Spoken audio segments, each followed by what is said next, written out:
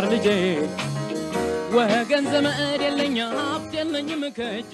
ሰላም ተማሪዎች እንደምን አላችሁ የባሽራ አካዳሚ ተዘጋጅቶ የሚቀርብላችሁ የ12ኛ ክፍል ኬሚስትሪ ትምህርት ነው ተማሪዎች በዚህ ቪዲዮ የምንመለከተው ዩኒት 2 ይሆናል ዩኒት 1 ላይ አሲድ ቤዝ ኢኩሊብሪያን አይተናል ዩኒት 1 አሲድ ቤዝ ኢኩሊብሪያን ሙሉ ለሙሉ ዲስከስ አድርገን ጨርሰናል በዩኒት 1 ላይ ዲስከስ እንዳደረግነው ሙሉ ፖይንቶቹ ምን ተደርገዋል እዛ ላይ ዩኒት 1 ላይ የሚገባውን ያህል ኤክስፕሌን ተደርገዋል ሁለተኛ ሾርት ኖቶች ተቀምጠዋል እዛ ላይ እነሱን ሾርት ኖቶች መጠቀም ትችላላችሁ በሶስተኛ ደረጃ ጥያቄዎች ተሰርተዋል እዛ ላይ ያንዳንዱ ኤክሰርሳይዝ ሙሉ ለሙሉ ኮምፕሊት ተደርጓል ተሰርቷል ኮምፕሊት አድርገናል ሙሉ ለሙሉ ያልተሰራ ኤክሰርሳይዝ የለም ከዛ በተጨማሪ ሪቪው ኤክሰርሳይዞችን በሙሉ ተሰርቷል እዛ ላይ ስለዚህ ለእናንተ በጣም ኢምፖርታንት ናቸው ያልናቸውን ኤክሰርሳይዞች ሳንሰራ አላለፍንም ስለዚህ እነሱ በጣም ኢምፖርታንት ስለሆኑ እናንተ ልታውቋቸውና ልትከለከሉባቸው ወይም ዋሽራ አካዳሚ ላይ ገብታችሁ ማየት ይኖርባችኋል ማለት ነው ከዚህ በተጨማሪ አዲሽናል ኤክሰርሳይዝ በኤግዛምፕል መልክ ላይ አስቀምጠናል ስለዚህ እነሱን እናንተ ገብታችሁ ያያችሁ መጠቀም አለባችሁ ማለት ነው ኖቶች አሉ ኤክሰርሳይዞች ተሰርተዋል ሪቪው ኤክሰርሳይዝ እንዲሁም አዲሽናል ኤክሰርሳይዞች እና አሪፍ ተደርገው ኤክስፕሌን ተደርገዋል እዛ ላይ ያሉት ነጥቦች ስለዚህ እነሱን ዋሽራ አካዳሚ ላይ እየገባችሁ ማወቅ ነው የሚጠበቅባችሁ ማለት ነው ወይም መስማት እነኛን ወስዳችሁ ኖቶቹን እንደገና ፕራክቲስ እያደረጋችሁ እየጻፋችሁ ይደጋግማችሁ ቪዲዮውን እያያችሁ በሚጠቅማችሁ መንገድ መውሰድ መቻል አለባችሁ በዚህ ቪዲዮ የምንመለከተው ዩኒት 2 ይሆናል ማለት ነው that is electrochemistry lesson 1 ዛሬ እንጀምራለን ዩኒት አውትካሞቹን ማወቅ ያለብን ዛሬ ማለት ነው ዛሬ ምንነው እንደው ዩኒት አውትካሞች የነን ዩኒት ጨረሳችሁ በኋላ ምንድነው ማወቅ የሚጠበቅባችሁ ምን ጥያቄዎችን ወይስ ምን ፖይንቶችን ነው ልታውቁ የሚገባው የሚለው ነገሮች እና ያለን ማለት ነው after completing this unit you will be able to and describe the fundamental concept related to the oxidation reaction co-oxidation እና reduction reaction ጋር ግንኙነት ያላቸው ሪሌትድ የሆኑ ኮንሰፕቶችን ማወቅ ይጠበቅባቸዋል ማለት ነው ምንድነው ኦክሲዴሽን ምንድነው ሪዳክሽን ሪዶክስ ሪአክሽን ስንል ምን ማለታችን ነው it is a combination of two words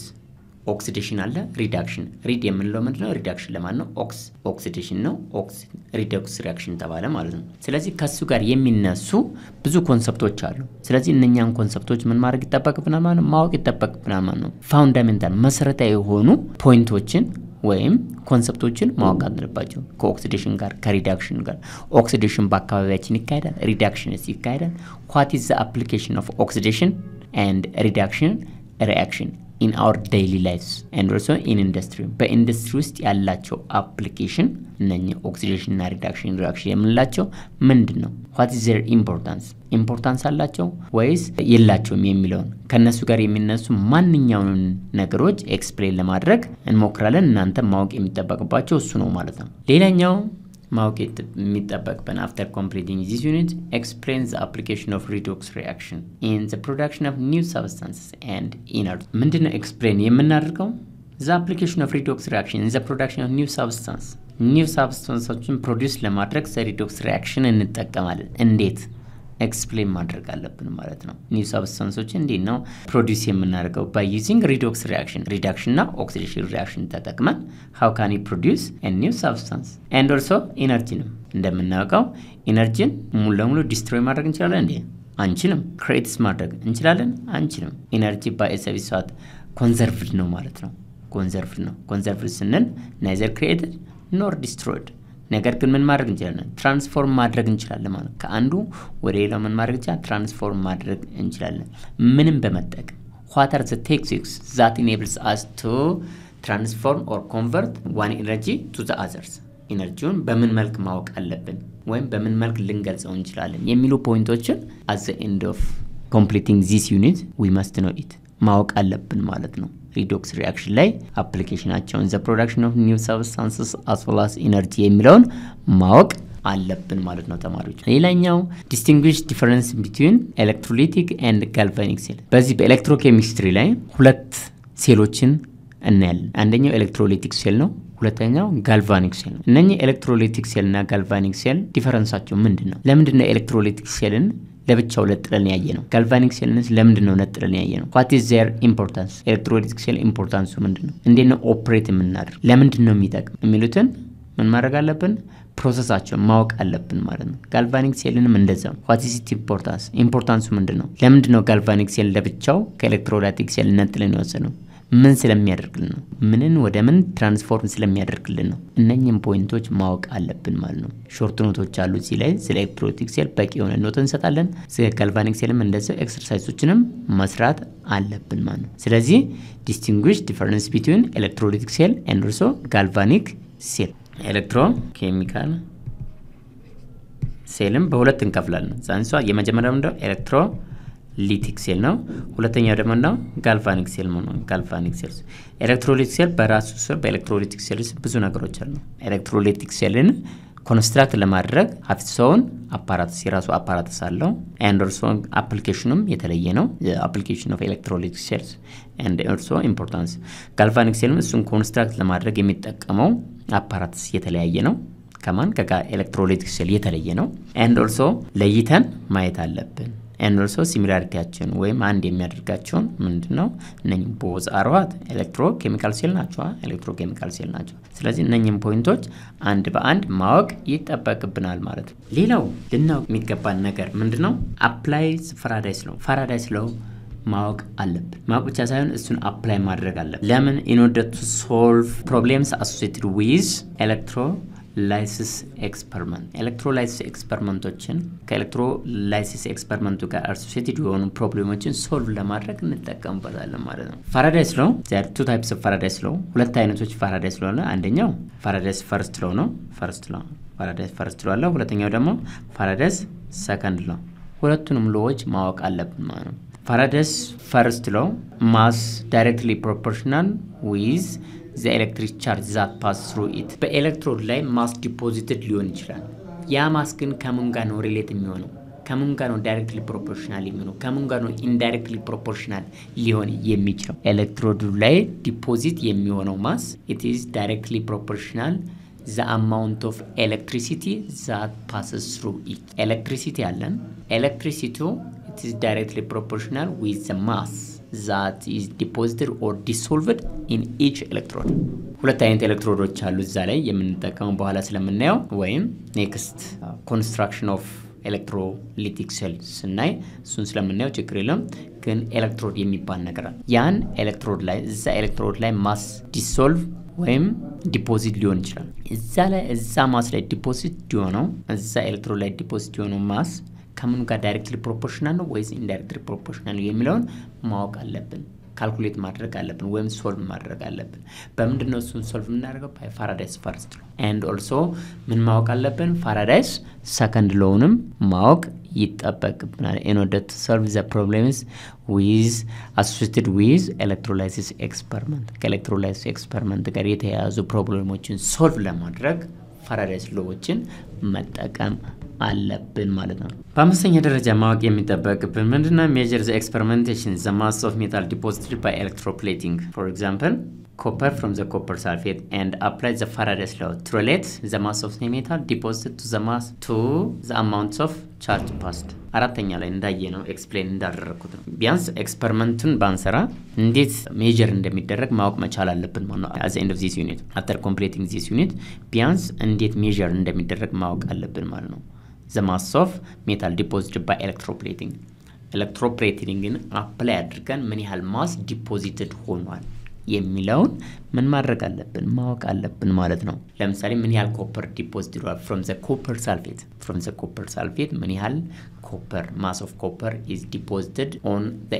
electrode ላይ ምን ያህል mass of copper deposited ሆነ when you use the electrolyte of copper sulfate and apply the Faraday's law በትክክል apply ማድረግ መቻል አለብን ማለት ነው Faraday's law that is Faraday's first law ነው እዚህ ጋር ያለን ያለው which is directly proportional with the amount of charge that passes through it የሚለውን apply ማድረግ መቻል አለብን measure ማድረግ መቻል አለብን ማለት ነው after completing this unit ሌላው በስድስተኛ ደረጃ ማወቅ የሚጠበቅብን ምንድነው predict the spontaneity of redox reaction and overall cell potential by studying the table of half cell reduction potential spontaneity of redox reaction ሁለት አይነት reaction አለ spontaneous reaction አለ ሁለተኛው ደግሞ non spontaneous reaction አለ ስለዚህ spontaneityውን ምን ላይ ሆነ ነው ዲተርማይን ልናደርግ የምንችለው ስለዚህ ፕሪዲክት ማድረግ መቻል አለብን ይሄ ሪአክሽን ስፖንታኒየስ ነው ወይስ አይደለም የሚለው redox reaction ምን ሊሆን ይችላል spontaneous reaction ሊሆን ይችላል ወይም non spontaneous reaction ሊሆን ይችላል ስለዚህ ምንን ተጠቅመን ነው whether it is spontaneous whether it is spontaneous or non spontaneous የሚለውን determine ማድረግ ወይም predict ማድረግ መቻል አለብን ማለት ነው and also overall cell potential by studying a table of half cell reduction potential of each element is listed on your textbook ላይ half cell reduction potential list ተደርጓል ማለት ነው ስለዚህ እነሱን ተጠቅመን overall cell potentialአቸውን ተጠቅመን we should predict the spontaneity of redox reaction በራሱ proceed የሚያደርግ ከሆነ ያ reaction ምንድነው spontaneous ነው ማለት ነው it does not need extra energy in order to proceed or complete the reaction complete ለማድረግ በራሱ proceed የሚያደርግ ከሆነ ያ reaction ምንድነው non spontaneous ነው ማለት ነው external influence የሚያስፈልገው ከሆነ ወይም external energy የሚያስፈልገው ከሆነ ያ reaction ደግሞ ምንድነው spontaneous ነው በራሱ proceed ማድረግ አይችልም ማለት ነው ሌላኛው በሰባተኛ ደረጃ ማወቅ የሚጠበቅብን after completing this unit determine the electromotive force of an electrochemical cell experimentally or from the given data experimentally ማወቅ ይጠበቅብናል ነገር ግን experimentally ላንሰራ ስለምንችል from the given data የተሰጠን ዳታ ይኖራል ያንን ዳታ ተጠቅመን electromotive force of electrochemical cell determine ማድረግ አለብን ወይም calculate ማድረግ መቻል አለብን ማለት ነው electromotive force ወይም EMF የሚለው since it is very important ማወቅ መቻል determine ማድረግ አለብን ማለት ነው ሌላኛው በስምንተኛ ደረጃ ማወቅ የሚጠበቅብን explain the application of electrochemistry in our daily lives and in industry electrochemistry in our daily lives ብዙ ጊዜ እንጠቀማለን ከምን አኳያ ነው የምንጠቀመው በአካባቢያችን ኤሌክትሮኬሚስትሪን በምን ደረጃ አፕላይ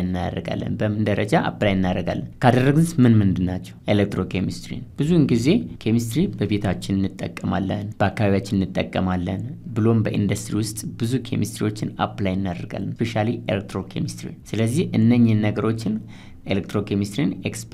explain the application of electrochemistry this means electrochemistry በአካባቢያችን በቤታችን ለዚህ ተጠቅመናል የተጠቀምንባቸው ነገሮች ደግሞ እነኚህ ናቸው ብለን ቢያንስ ሊስት ማድረግ አለብን ማለት ነው ሁለተኛ ኢንዱስትሪ ውስጥ ይሄን ለማድረግ ብለን ሊስት ማድረግ መቻል አለብን ማለት ነው በመጨረሻ ደረጃ explain the corrosion as an electrochemical process and describe the corrosion inhibiting techniques electrochemistry በአካባቢያችን ለመልካም ነገር ጠቅሞን እናገኘዋለን አንዳንድ ጊዜ ደግሞ ይጎዳል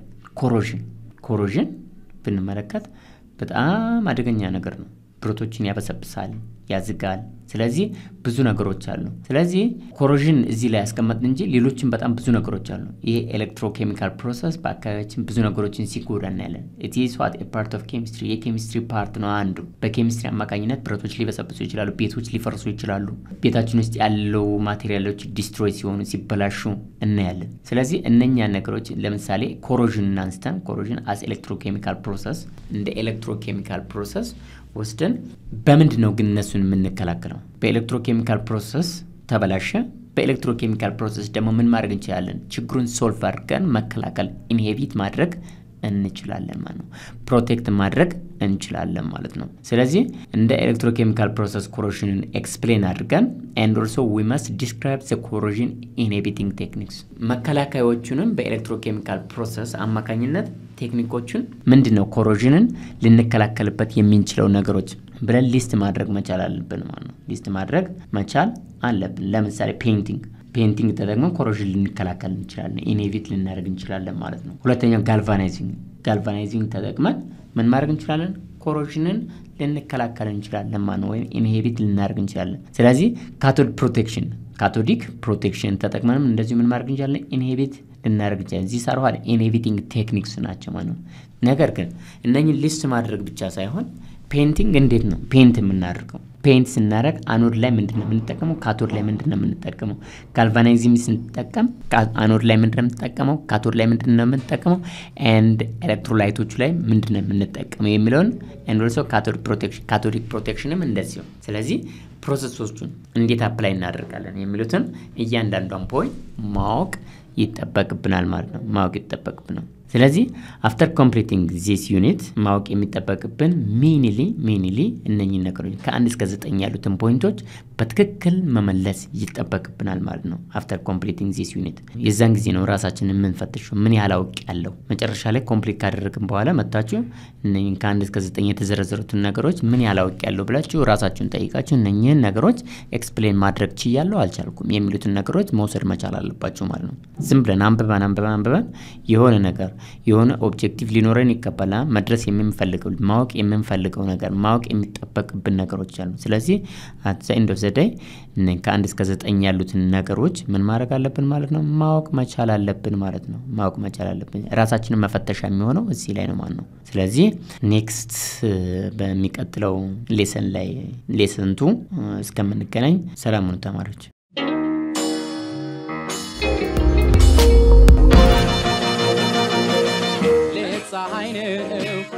La alta mare, so che ne cano, c'è la mano.